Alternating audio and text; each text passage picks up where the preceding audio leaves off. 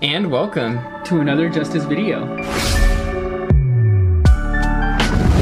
Today, Katie and I are going to watch the official trailer for Thor, Love and Thunder. Yeah. Yeah, I'm excited. We just have seen the little teaser as of right now. Yeah, and I will say too, I did catch a glimpse already of GORR because he's literally, his pictures have been everywhere. Okay. But I won't give my opinion on that yet. I'll wait until after the trailer because too, I also, want to see how it actually feels, Yeah, how it feels and unfolds within the trailer. Yeah, actually seeing Christian Bale do a little bit of acting, Yeah, but with that said, that's really all I know is just, from what we got in the teaser, which wasn't a whole lot, a little bit of tonnage, a little bit of Jane Foster getting Mjolnir, so that was exciting. And unfortunately, I did my entire, GORR explanation in our last video, and we got, nothing of him. Yeah. Yeah. Well, alright, lots of questions, lots of excitement. I say without further ado, we just jump into it, see what we got. Let's hit it. Kids, get your popcorn now. Let me tell you the story of the space Viking, Thor Odinson. He was no ordinary man. He was a god. After saving planet Earth for the 500th time, Thor set off on a new journey. Well, he got in shape. He went from dad bod to god bod. And after all that, he reclaimed his title as the one and only Thor. Oh, spoke too soon. Jane?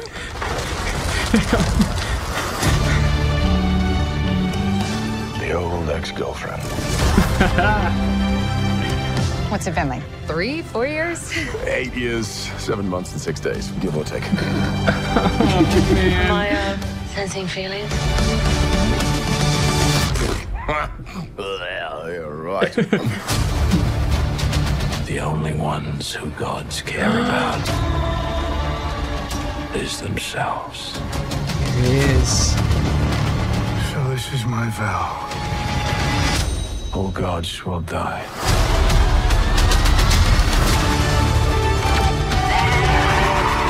I just want to say that was very, very impressive what you did back there. It's just my first bad guy. You never forget your first. You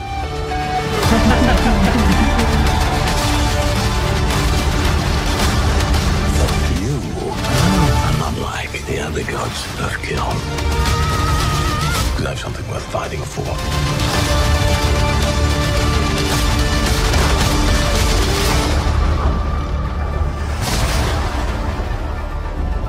Let's see who you are. I take off your disguise. And flick. Whoa. Oh, you flicked too hard, damn it! Should we help him? I mean, eventually. Great.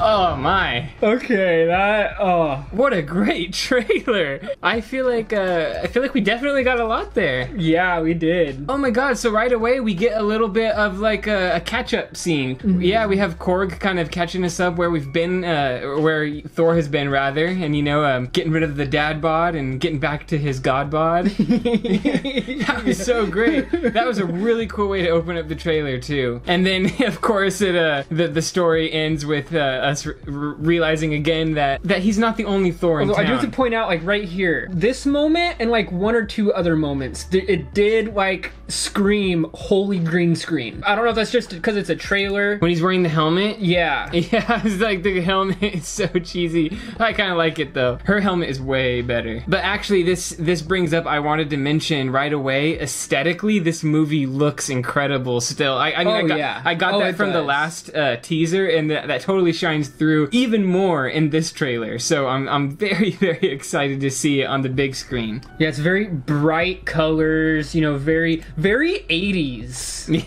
Yeah. In a lot of places. I love the style choices. Yeah. There's a lot of old school looking Thor in this too, which I really like. And then of course Jane Foster looks very, very comic book accurate with her suit. And I love the vibes with him, where it's he's like overly in love with her, and she's like kind of just chill about everything.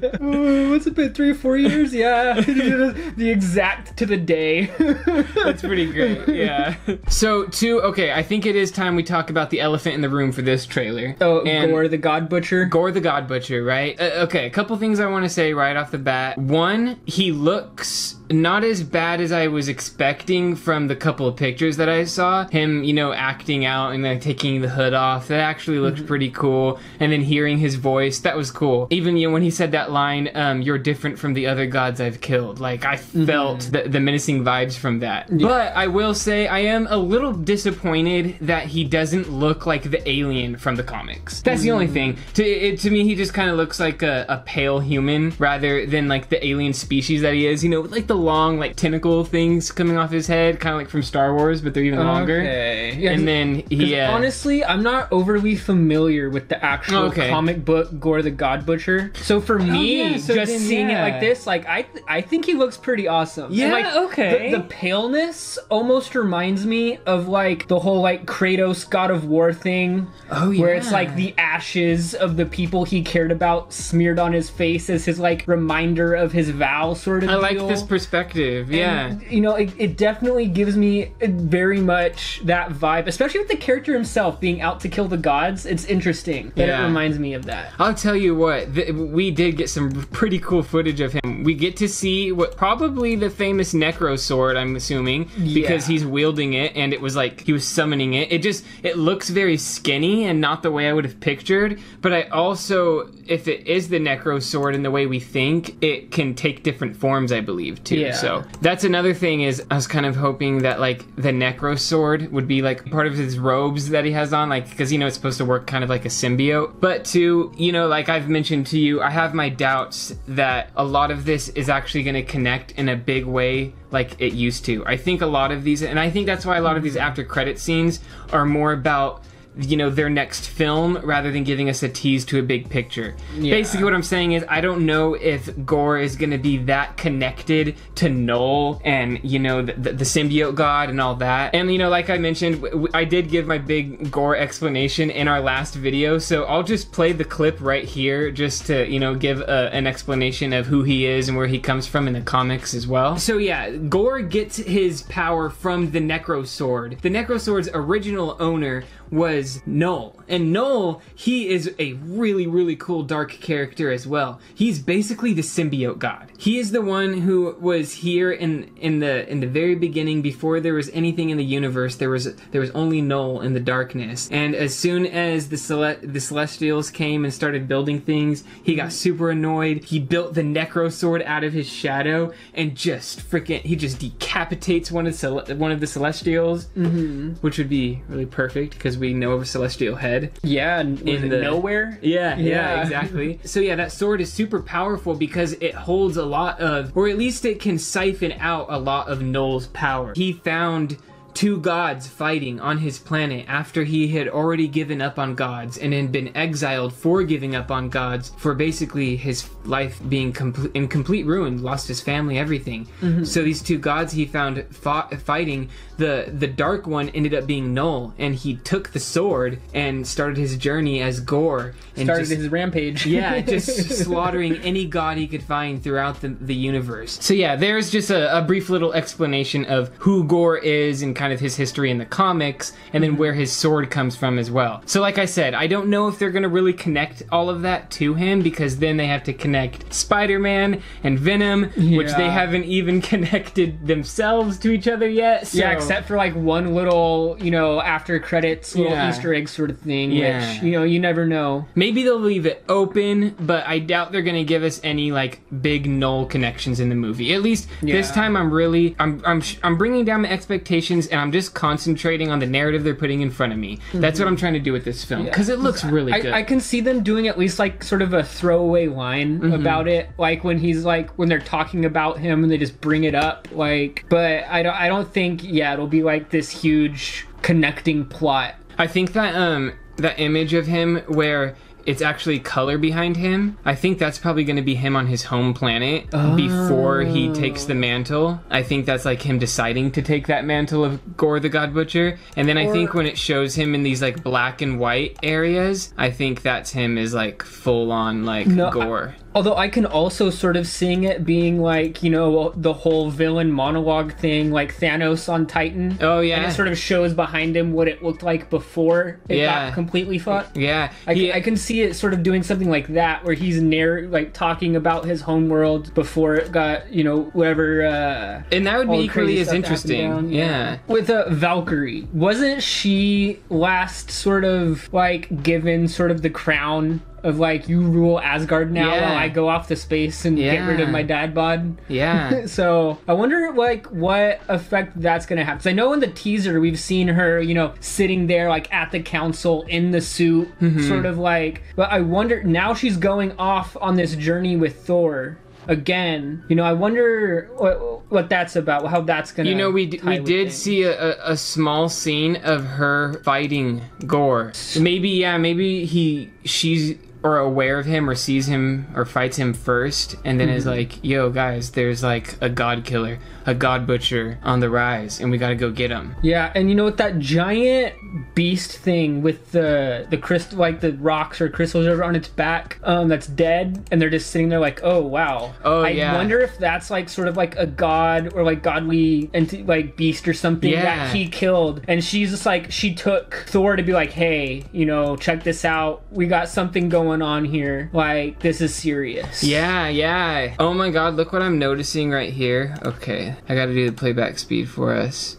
Okay, so yes, Valkyrie is using one of Zeus's lightning bolts. Oh wow. Oh, see, I love it. He's like straight up black and white. And I love how any scene he's in, like he almost like steals the color out of. Like that's I think why that one moment where it is color behind him stands out so much. This is bringing up actually some questions.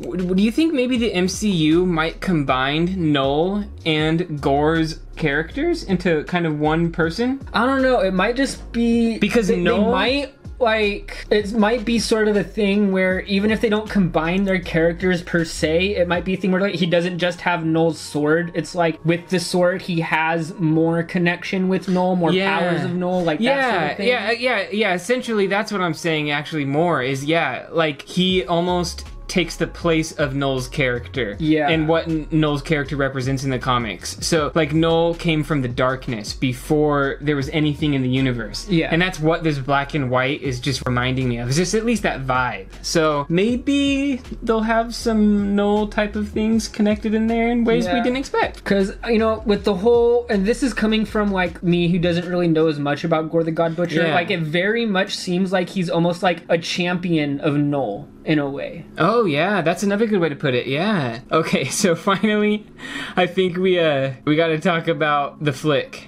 Oh, the flick. Is that what he said? He said you flicked a little too hard there. So yeah, we know that this has to happen before Valkyrie fights GORR, most likely, because she has the lightning bolt. So maybe that's why they're here, to come ask Zeus for his lightning bolts. Maybe that they can help them fight in some... I feel like they're on like a little Percy Jackson mission or something. So yeah, you know, this looks great because too, there's a lot of like Guardians of the Galaxy type humor. We get a little bit of their character interactions in there too. So I think tone-wise, this movie is definitely oh yeah, I forgot. I did see a picture too pointing out that, I know I'm like jumping all over the place here, but I did see a picture too pointing out these big heads in this room. Yeah, they all seem to be. So is that's the Watcher? It looks like, and is that Red Skull? After he's on I think that would be Death. Okay, Death plays a bigger role as like as a cosmic entity. Okay, interesting. Because that looked like Red Skull after he was on the, I can't think of the name of the planet, but the planet with the, what is it, the Soul Stone? Red Skull could be Death. Maybe. In the Marvel Cinematic Universe, you know? I have heard that theory as well. But I really like the comic book version of Death because Thanos is in love with her. And there's like that whole arc. That's why he did the snap. Yeah, as like a tribute to her. Yeah. Yeah. So yeah, I'm happy that we did see this too. I did want to mention that these gods could play a part in this too. They could be Gorr's like his ultimate goal is to get these giant cosmic entities. Yeah. Yeah. So yeah, I mean, I don't know. I'm so excited. I love Thor as a character. I love all the lightning. Yeah. And then, you know, just the tones that these films have taken, you know, just from the beginning, how it started and then direction it's gone in. I'm very excited and very happy that we get to see kind of goofy but fun adventure in the Marvel Cinematic Universe. You know? Like Taika Waititi has definitely left like a very good mark in the MCU. Like, he's So yeah, let us know down in the comments below your thoughts and theories about this movie. Let us know too what you thought about GORR. Do you like his look, or are you completely appalled and you wish he looked way more like a comic book accurate version of himself? Or are you like Katie here and you're not that aware of the comic book version, so what is your opinion from that perspective? And also let us know your theories about what's actually going to happen in this movie and how it's going to impact the bigger MCU altogether. Or maybe it's not, and maybe all of these films are just going to kind of exist in their own little bubble. Let us know your thoughts and theories down below. And on that note, check us out on Instagram and Twitter at JusticeBand, and on Facebook at JusticeBandMusic. Yeah, and don't forget to check out our merch store at justiceband.com. We got some great shirts, some stickers. We'd love for you to check it out. We also have some music available as well. We'll put all the links for that in the description below. I hope everyone out there has an excellent week, and until next time, catch you on the flip.